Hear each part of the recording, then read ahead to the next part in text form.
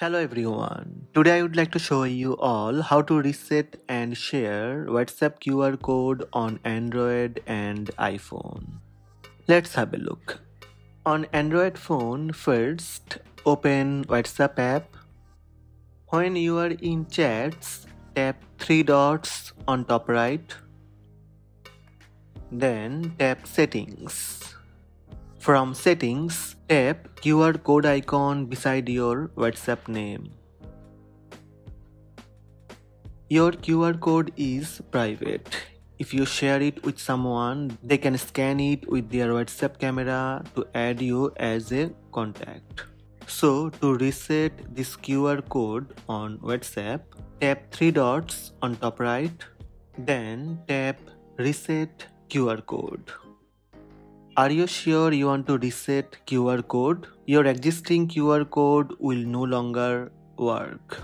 For confirmation, tap reset. The previous QR code has been reset and a new QR code has been created.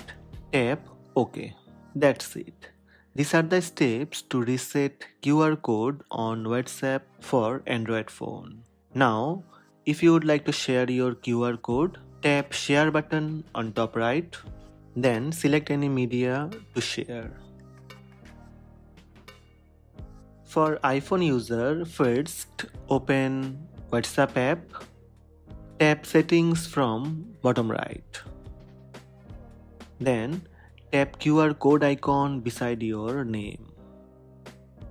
Tap reset QR code.